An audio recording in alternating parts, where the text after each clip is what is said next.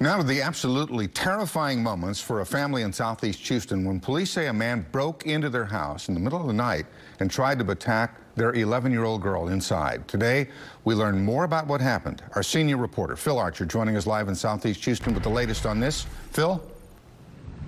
Yeah, just for a minute, try to imagine that scenario. You're awakened by screams in the night to find a stranger attacking one of your children, someone who just broken into the house.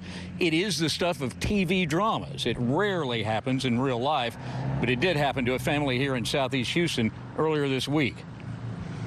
The intruder, according to police, was 35-year-old Marvin Diaz. Just before dawn Monday, he allegedly broke into a home in the 5700 block of Laurel Creek Way, coming in through a side window.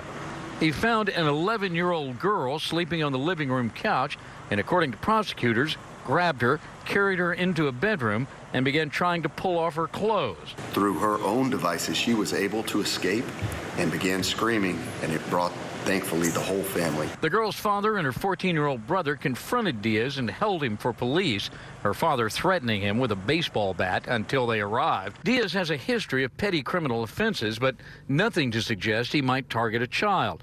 And most sexual assaults are committed by friends, relatives, or acquaintances of the victim, rarely by total strangers. When you have a true stranger breaking into a home and trying to attack a little one, it's cause for every parent and every citizen of this community to really be terrified.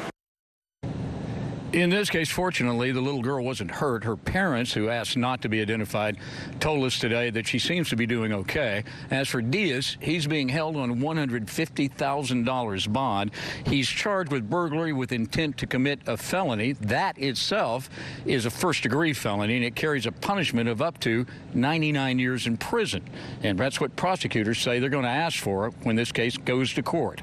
Reporting live in Southeast Houston, I'm Phil Archer, KPRC Channel 2 News.